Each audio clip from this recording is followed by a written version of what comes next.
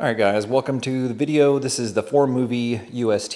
This thing has been the winner for the last 2 years for the ultra short throw. I'm going to let you guys know what I think about it after the second time that I've reviewed it. I'm actually going to publish this video this time.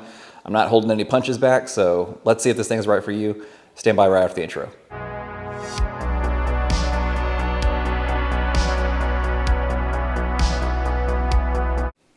Okay, first and foremost, if you guys don't know anything about USTs, ultra short throws, basically this is the idea, right? So you have a lot of light overhead, you have a lot of light around your room. So basically this gives you a big TV experience without having to spend the extra thousands of dollars to get it. So this is basically, it looks like a TV, so it's a two-part system. You buy the screen, you buy the ultra short throw, the UST, you put them together, and this is what you get. So basically, that's who these things are for. Now, getting into the nitty-gritty of these units, let's go ahead and talk about that. So I need this for a big room like this. This is a 23-foot tall room. If you guys can even tell, this is a 6-foot subwoofer over here. I guess you guys probably can't tell on video, but anything on this wall is going to be dwarfed. So if I had a 77-inch OLED, which would look amazing, it just wouldn't look right on this wall. Also the same thing with an 85 or anything above that. So a 120, this is a 120-inch ultra short throw screen. This is the Spectra screen from projectorscreen.com. You guys can grab them there. This is the only thing I've ever reviewed stuff on. So again, this is the Formovie down here. Giving off a pretty good image. It looks pretty accurate, to be honest. I don't really have any problems with the video quality in terms of overall sharpness. Let's talk about what I don't like with this specific unit, and then I'll talk about what I do like. What I don't like is the remote. It's clunky. Every single remote that you guys will even find with stuff like this, it's going to be you know, almost like a toy and an afterthought. Second thing, I don't like how you have to manually use the axes to mount these things. If you guys have ever done this, it's a huge pain in the butt. So actually, in the last couple of years, they've come out with an app for most ultra short throws. Basically, you take a picture of the screen and it'll auto keystone it for you. If you don't, you have to manually finick with these legs down here, and it could be kind of a pain in the butt. So my kids touch this thing all the time, so that's why it always ends up getting whacked out of the way.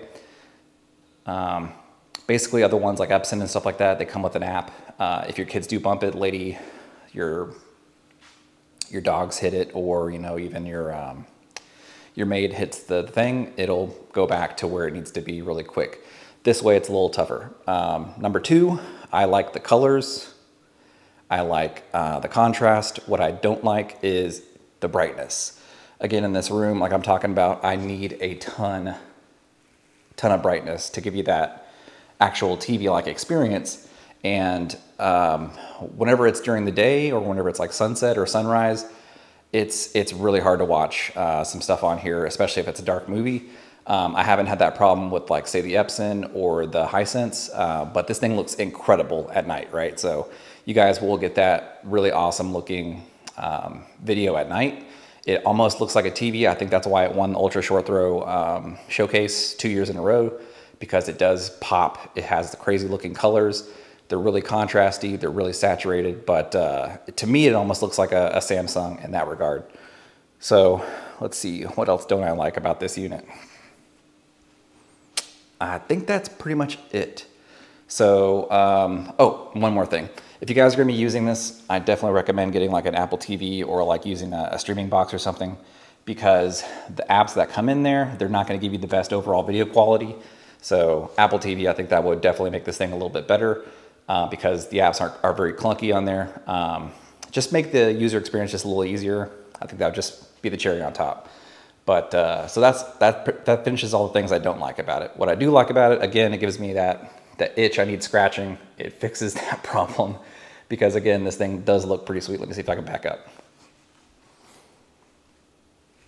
So the thing does look pretty sweet right there on the wall. So I think that you guys will enjoy it too. Again, I've only used this on a Spectra screen.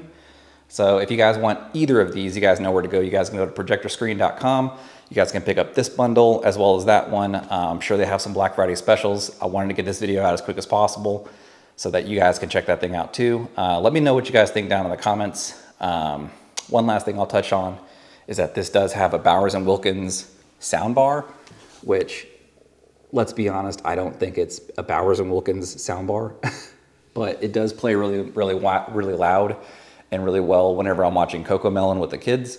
So it's a very musical speaker, very intelligible, and again, everything in this room just sounds deplorable. So acoustics just aren't really great for this room, so anything that'll cut through that really helps out. So big ups to them on that. But if you guys want to purchase this thing, you guys know where to go. Projectorscreen.com, links down in the description. I'll even leave it down here too. That's all I got for you guys. Make sure you like, share, and subscribe. See you next time.